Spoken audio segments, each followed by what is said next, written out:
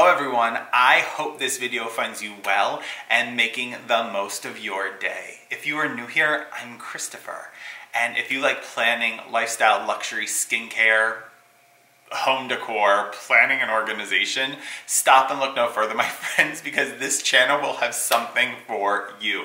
So go ahead and click that little red subscribe button, and while you are at it, if you're gonna hang out with me here on YouTube, you might as well hop on over to Instagram and hang out with me there as well.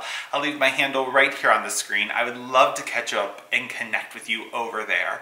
I post over there daily, and it's just a great way for us to get to know each other a little bit more.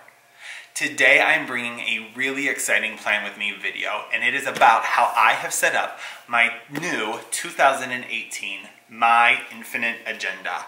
I am really excited about this agenda, and I won't lie, because of the way it is laid out, I was a little nervous. However, I was able to really make it work with the use of some stencils that I received for Christmas this year.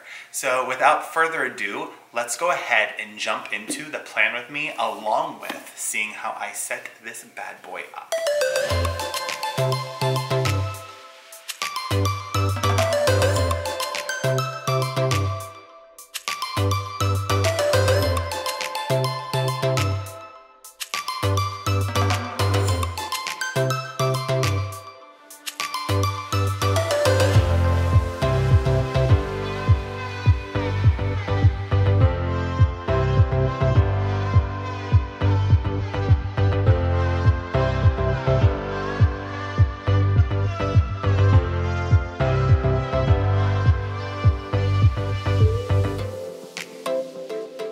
So let's go ahead and dive into My Infinite Agenda, how I set it up for 2018, and how I'm making the weekly spreads work for me with the help of a few stencils. Now, as always, it has that belongs to page, and I just simply wrote my name there. And then when you get into the planner, the first section you're going to get is manifest incredible changes in your life. Here it gives you a little bit of outline of how you're going to be using this planner, along with some really great tips and suggestions and just powerful messaging. I really enjoyed this. Then you get to start here. And that is where you get to start talking about gratitude, which is something that I think makes a positive impact in your life when you can consistently reflect and record all the things that you are grateful for. Because when you do, my friends, you realize you have a lot more going right than you have going wrong. In that section, I kept it really simple, and I used this gray washi tape along with this orange washi tape. Oranges symbolize fresh starts and new beginnings, so I wanted to kind of stick with that because I thought it was very fitting for setting this up in 2018. Now you will see that I kept these sections pretty small. That was on purpose. I want to have lots of space as the year goes to continue to fill these up with maybe pictures and artifacts and things like that. So I wanted some negative space in order to be able to do that. As you go through, you continue to work within different questions around gratitude. Here I finally started to get brave and play with a couple different fonts, but once again, leaving myself some white space so I have like a place to almost scrapbook as the year goes.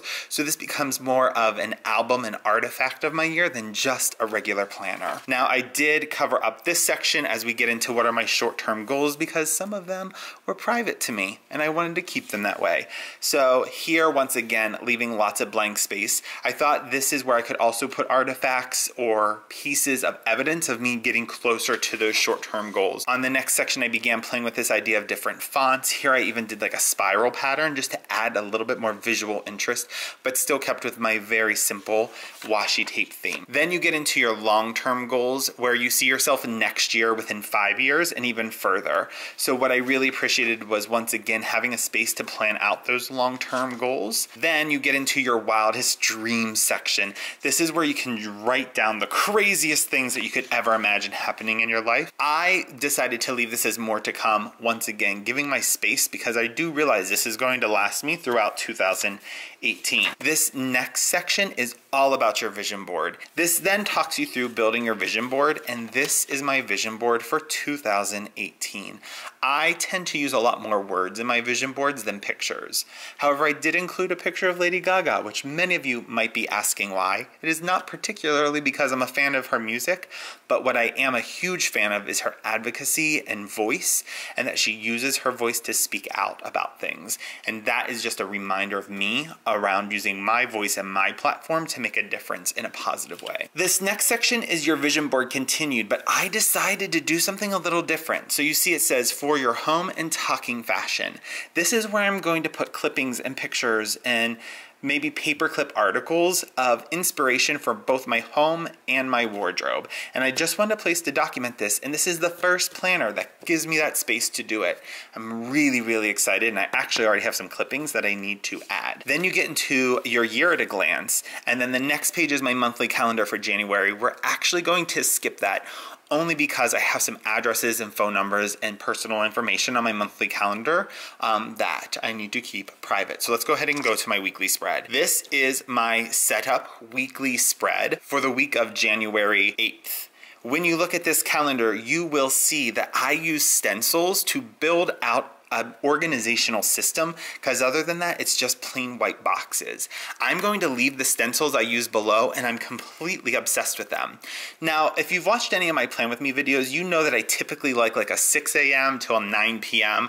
hourly stamp. What I'm finding with the stencils is I'm just plugging in the actual times that I have like a very important meeting. All the other little nuances of my day can be filled out later. I then make a section for my to-do list. I always have a weather box because I keep track of the weather. And what I particularly love about this planner is that it has a place for what you are looking forward to. So the first thing I do in the morning when I sit down at my desk or I wake up and have my cup of coffee is I write down the things that I'm looking forward to, so I'm already projecting a positive start to my day. Then at the end of the day, I can write down what I am most grateful for that specific day. These stencils were the game changer for me to use this planner.